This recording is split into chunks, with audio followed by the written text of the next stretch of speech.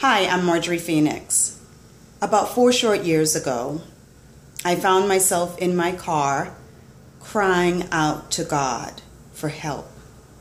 You see, I'd gone from an upper middle class stay-at-home mom to being homeless and penniless within 24 hours.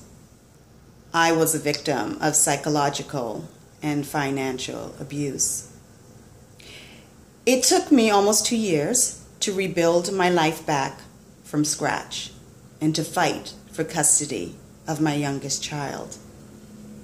And it was in those moments of sitting in my car, holding on to my steering wheel and crying out to God, asking God, don't let me lose my mind.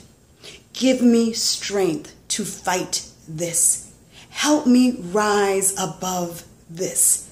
Elevate me. That I felt the stirring up in my belly. It was a fire in my belly. And I had no idea that it was the phoenix within me wanting to rise from the ashes. Many of us who have gone through any sort of abuse, a trauma, we know that it can strip us of our self-identity.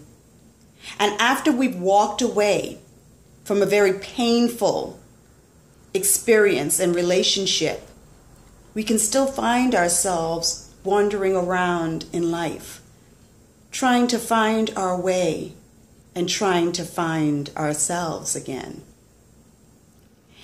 During that 1.5 years, I had to come into myself. I had to surrender it all. And I had to self-examinate. And through that, the Phoenix process was created. I want to invite you to be a part of a powerful experience over a 4-week period that will start Monday, October the 19th to Monday, November the 16th. This is the Phoenix process.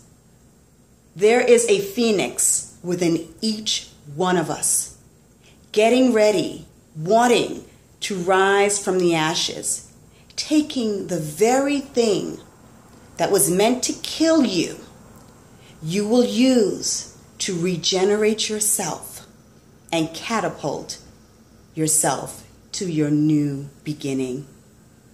So I want to invite you to join me and a small group of other women as we support each other through the shedding, reclaiming, regenerating, and resurrection of who we are in the Phoenix process.